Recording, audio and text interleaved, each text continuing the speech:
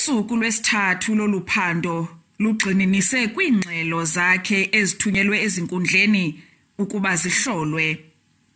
Mkhwebane ubehleli ethule ngexesha lengxoxo emamele ubungqina buka Loggernberg. An investigation was conducted, and in terms of the Public Protector Act, the person who occupies that office, who happens to be Ms. Mkhwebane currently, did not have a choice. She had to contact me and afford me sight of what the claims were, and she had to conduct an investigation without fear or favor or prejudice. And she failed to do all of those things. That's my complaint. It's really that simple.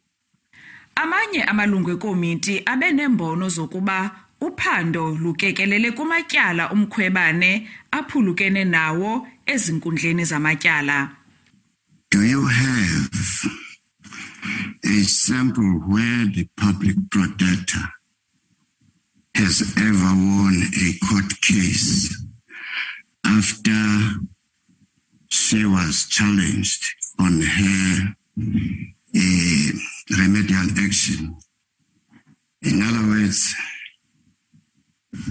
after that remedial action has been taken for a review, we seem to be searching for cases she has lost only. We need a balancing so that when we analyze the performance, we know both sides. Kodwa uolomisa ulahliwe siskalo sakhe. The issue has always been raised, and we have prepared that evidence as a committee.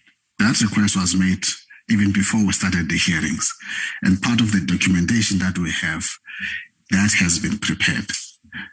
Kusenjalo kwintetho ebhaliweyo umongameli Cyril Ramaphosa uzikhabile izityholo zokuba uxhaphaza lenkqubo yePhalamende esithi khange abeke izityholo ngakumkhwebane ngoko akanakunyanzeliswa ukuba aze kunika ubungqina obuchasene okanye obuxhasa ezizityholo.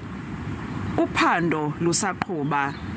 Dinglulama Matya wendaba ze SABC ePhalamende eKapa.